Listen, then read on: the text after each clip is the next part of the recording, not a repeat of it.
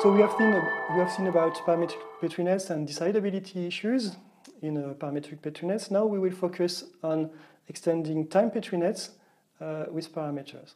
So first, let us review a bit classical time Petri-nets. So we have normal Petri-net, and transitions are annotated with intervals that specify how long the transition should be enabled to be able to fire. So now we can distinguish between enabledness, so we have enough tokens in the input places, and fireability. The transition is enabled, but also it has been enabled for sufficiently long time. An additional constraint that we have here is that when a transition has been enabled in its interval, it can fire as before, but then it cannot wait longer than the upper bound here in the interval. So this here would mean that we have a sequence which is forced for the first two firings of transition. First, we will have to fire T0 at most at date one, and then we could fire T1 at the earliest time at date 2. So now, how do we put parameters in this model? Then we would just have to change the endpoints of the intervals to parameters, and we would get here parameter A and B. And so this is very close to parametric timed automata that we have seen in another sequence. And we can actually relate to the results of parametric timed automata to get some decidability results of bounded time Petri-nets. So first, we have a structural translation from timed automata to bounded time Petri-nets. And this translation, it preserves languages, time languages, which implies that it preserves state reachability.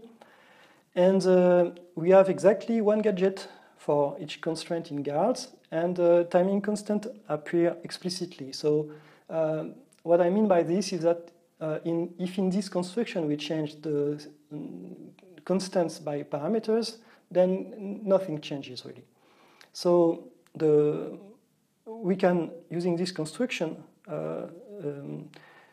get all the undecidability results from timed automata into bounded parametric time Petri-nets. In the other direction, we also have structural transitions from time Petri-nets to timed automata. And in the same way as before, we can use them, but this time we will use them to get decidability results.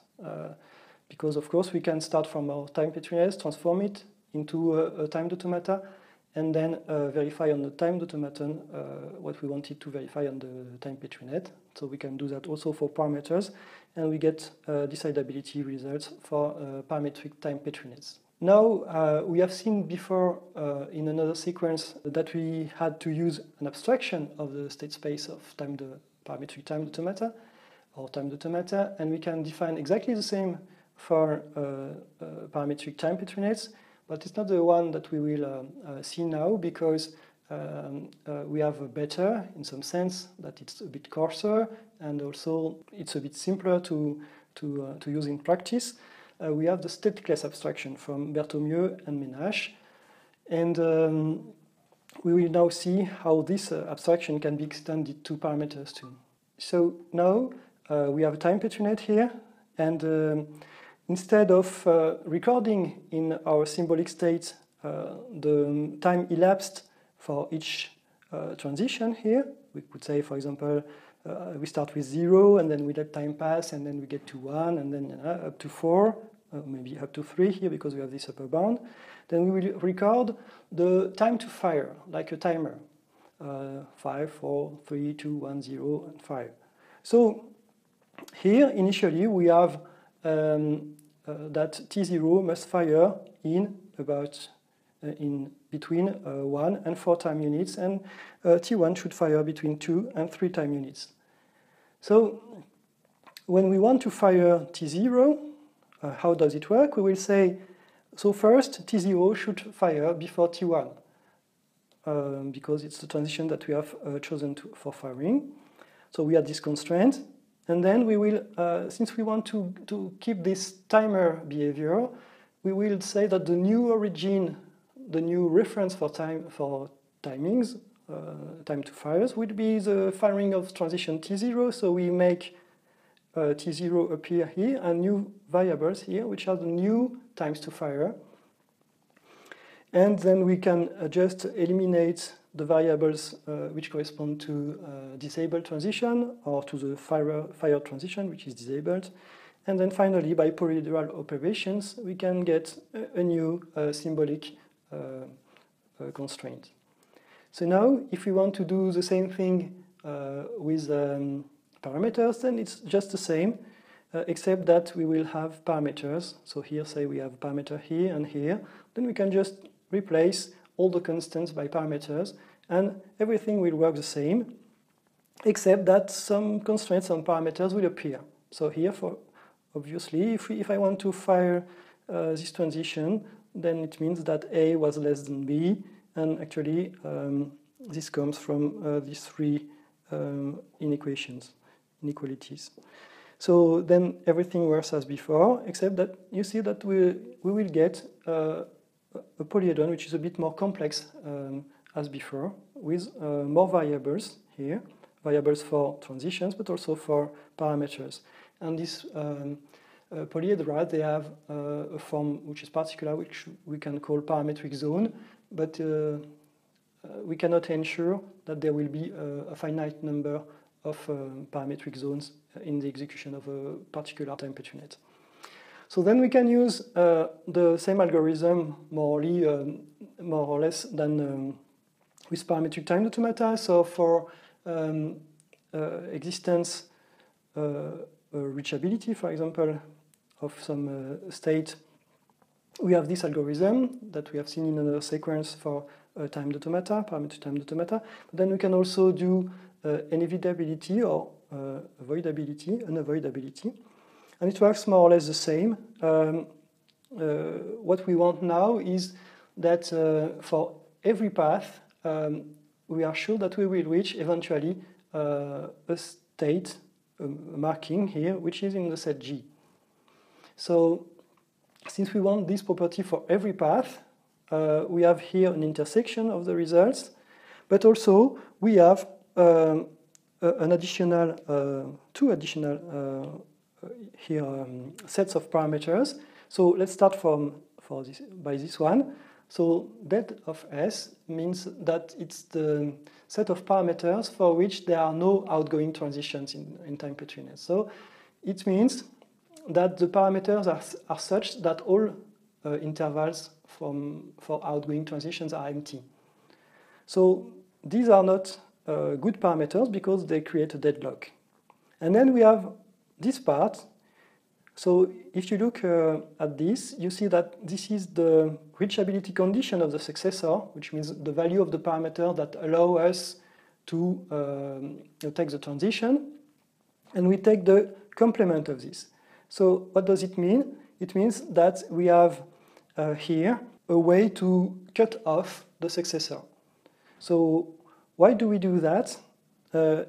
It's because by doing this, we can sometimes have bigger results than if we just try to make every branch go to the goal. If a branch does not reach the interesting marking, the goal marking, then we can just cut it off. So for instance here, suppose that we have the property that every path should go either here or here.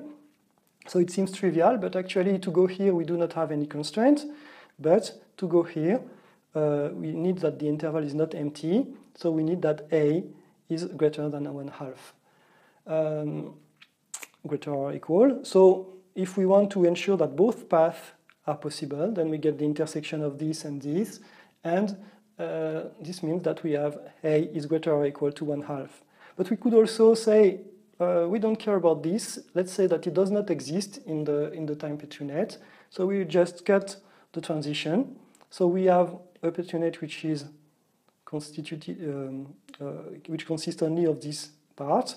And then, of course, in this part, we do not have any constraint to reach either P1 or P2, but P2 is not reachable. So how do we cut this? Well, we can just take A is less than 1/2, so this interval is empty, so we cannot take this transition. So for A is less than 1/2, we actually have that we can satisfy the property. So if we do the union of both possibilities, we get A less than 1/2 or greater or equal to 1/2, and we see that actually this property is satisfied for every value of A. So now we have algorithms, semi-algorithms, because termination is not guaranteed, but we can also find a way to guarantee termination, but of course by losing some information in the process. So what we know is that reachability emptiness, so knowing if there is a valuation such that some marking is reachable, is undecidable also for integer parameters, if we restrict ourselves not to rational parameters, but to integer parameters. And we know also that it's undecidable for bounded rational parameters. So say, for example, we say that the parameter is between 1 and 2, or 0 and 1, whatever. So what we can do is combine both restriction and say, let's say we have bounded integer parameters. So now everything is trivial because there are only a finite number of bounded, given a bound of integer parameters. And we can actually prove that now the problem becomes p-space complete because we just non-deterministically guess a parameter valuation among a finite number of them. Then we can instantiate the PTA or the parametric time Petri net and solve the problem. We've seen that for Petri nets or for timed automata reachability problem or even TCTL model checking is p-space complete, so p-space here. And then we have a non-deterministic machine that solves the problem in p-space, and we can use Savage's theorem to get that p-space, to get that our problem is actually in p-space and not in p-space, but also in p-space. So what's interesting here that we have now a problem which is decidable. Of course, it's trivially decidable, but then what we will have to do is an efficient way, more efficient than explicitly computing for all the values of the parameters possible what it gives.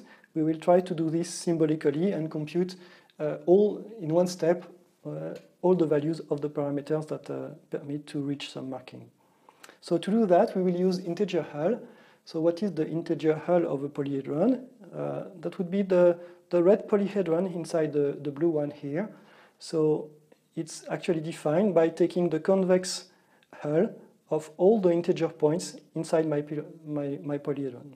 So if we use now integer hulls and we incorporate them into our algorithm, then how does it work?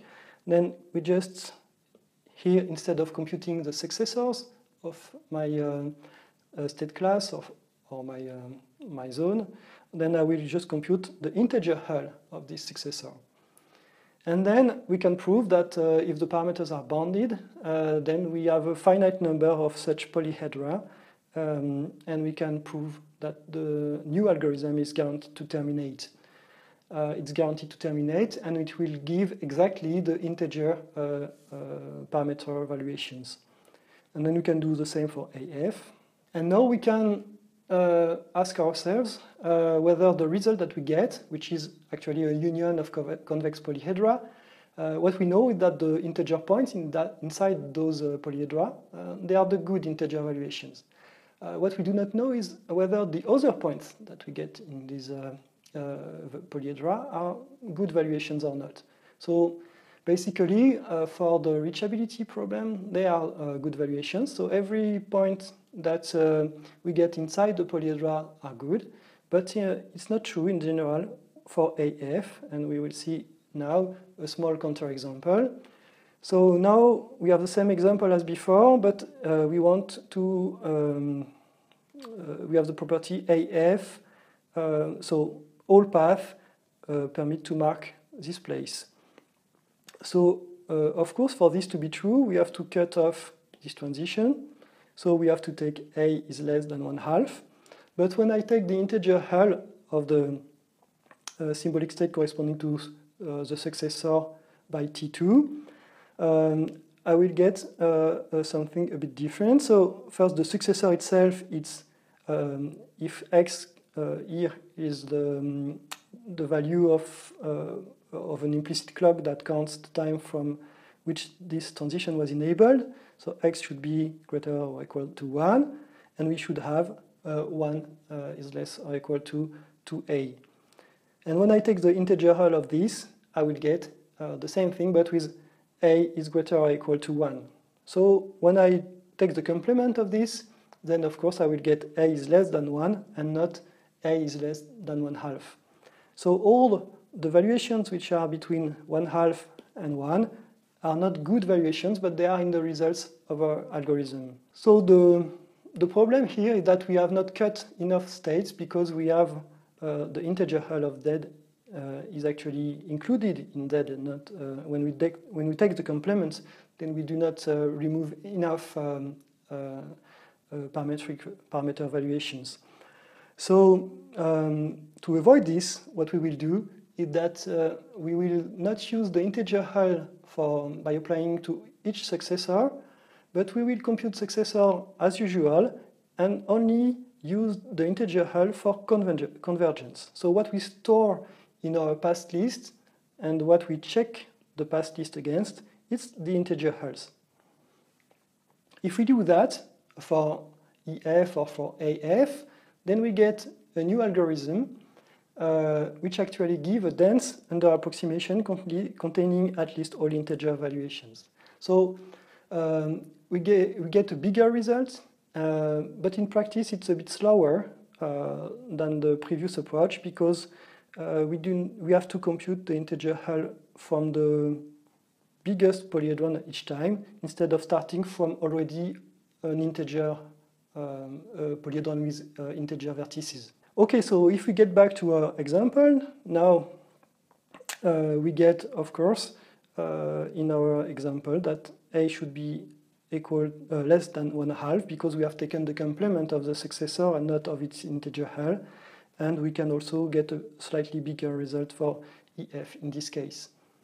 So in conclusion, we have time Petri nets, and we have extended them with timing parameters by replacing the constants in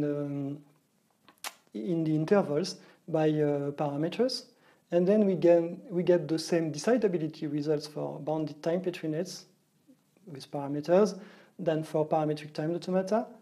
We have seen how to adapt the semi-algorithms for parametric time automata, and we have in particular explored the possibility of computing only integer parameter valuations or something big enough to contain at least all the integer parameter valuations.